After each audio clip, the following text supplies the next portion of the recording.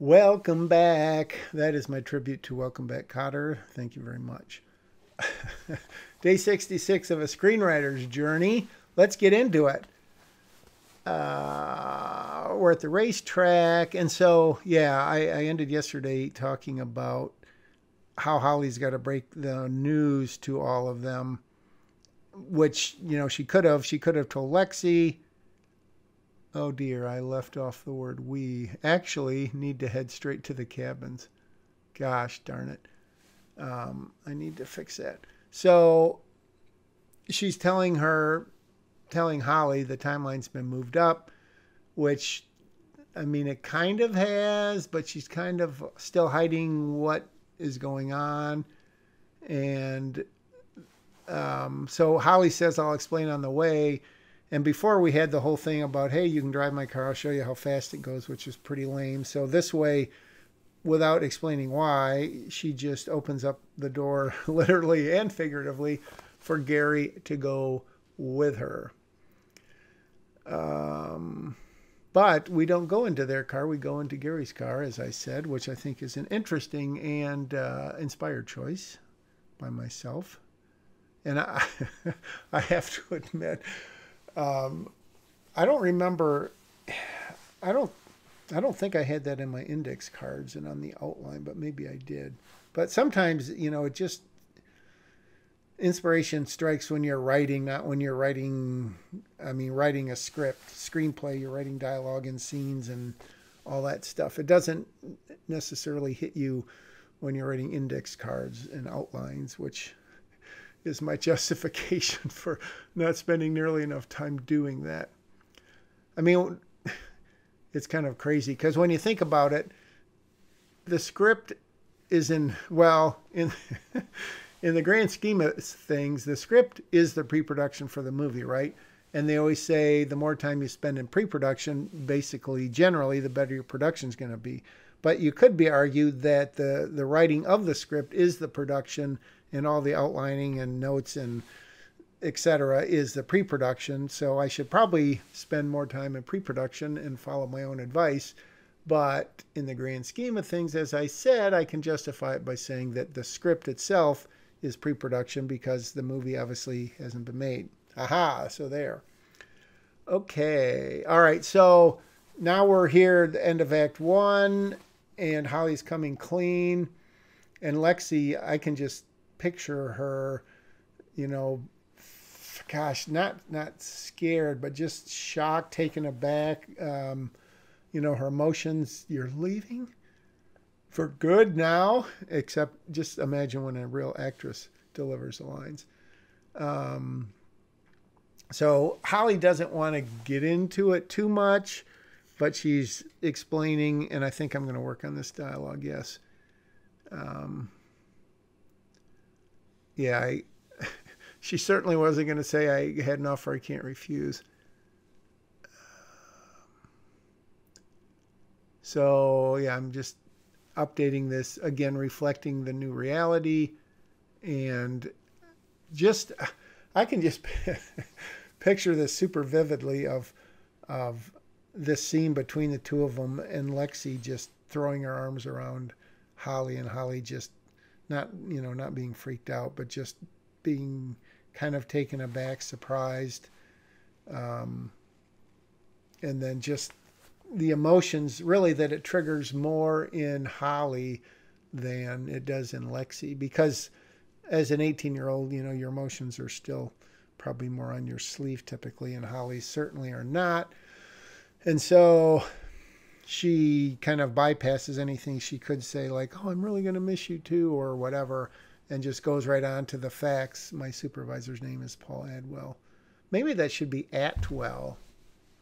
What do you think? Leave a comment, subscribe, like, share, and watch, because there will be more. I haven't changed anything in several minutes, remembering that it speeded up 500%. So what's going on here? Even I don't believe that. Yeah, look at Larry's line. Even I don't believe that. Think that would last. Strike it through virtually. All right. So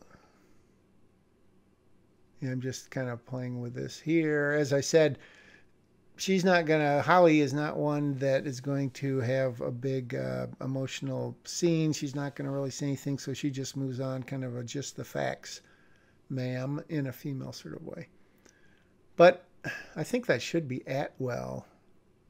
I think I need to go back and change it. Not that it matters. All right. Don't go all squishy on me. Yeah, not loving that line. So now she doesn't hug her until much later. Which, I don't know that makes sense, because she just says, don't go all squishy on me, and then she throws her arms around her, which I guess maybe that does, because that's exactly what she's doing.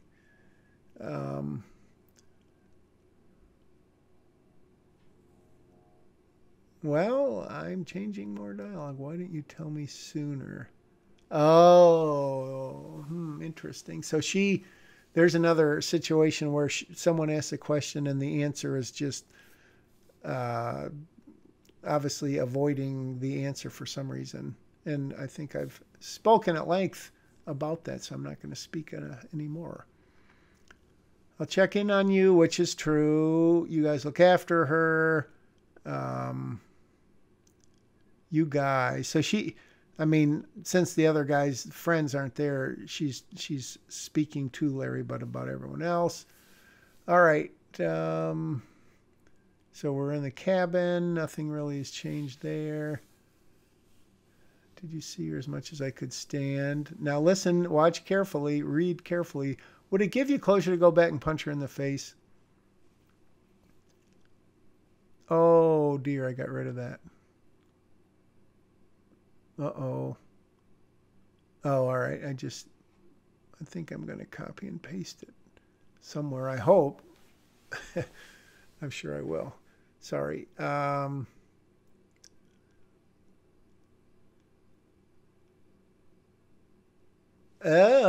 gosh. It's funny how I think I have a line that's going to stick, and then I immediately go back and rewrite it.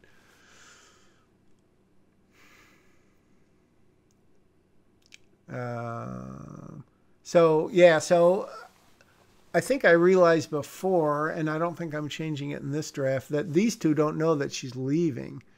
And that's obviously pretty important, because it may not be so big a deal to them. They think, she's going out to check on something, whatever, and then she'll be back in 5 minutes or a minute or 10 minutes or something. So that definitely changes the dynamics, because before, I know Gary especially was all upset with her, and Abby was to some extent, and then they had I think a longer conversation, which hopefully will get cut down a little bit. Although we still do get the sense from Abby that from her dialogue there, if I'd have known, I'd have gone with her too, that what she's, maybe not what she's really saying, but how Gary interprets that is, yeah, I should have gone with her, not Holly, but of course, Lexi. What kind of life? So they're talking about two different things here. Gary's line obviously has to change.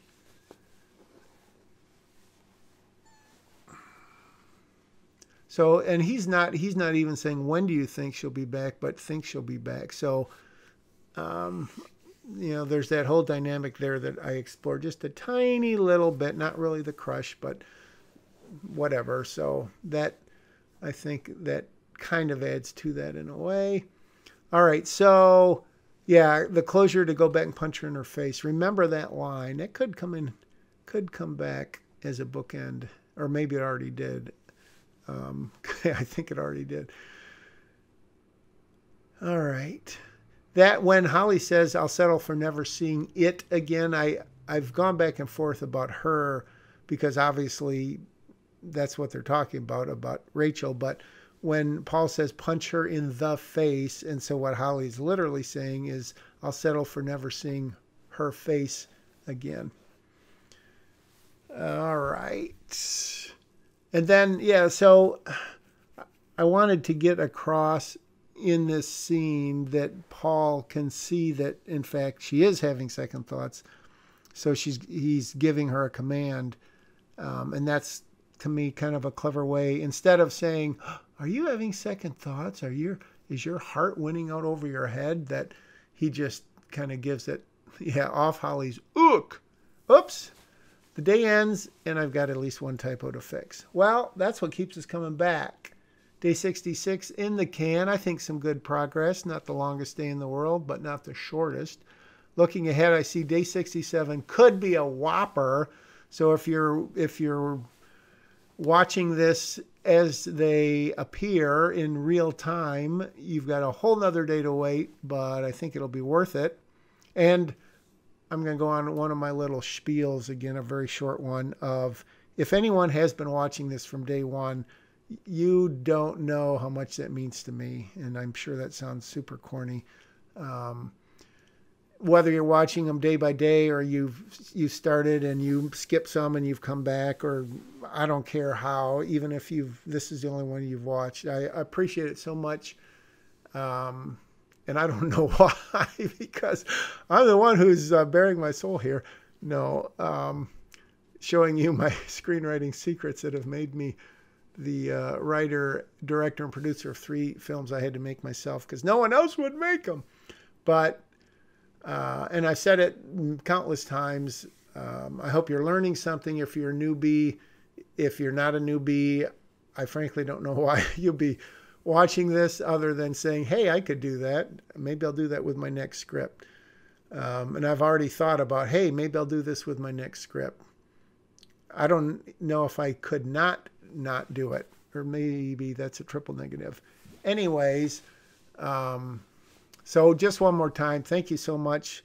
And if you have subscribed and shared and commented, which I always sort of joke about, but it means a ton to me, just because it's cool to know that people are watching. If they are, I'll probably wake up every morning to see how many views my latest video has.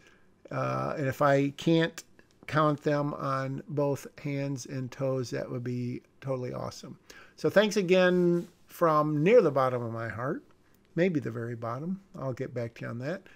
But I'll be back tomorrow, and I hope you will be too, for day 67, because today's day 66, of, let's say it together, A Screenwriter's Journey. Goodbye.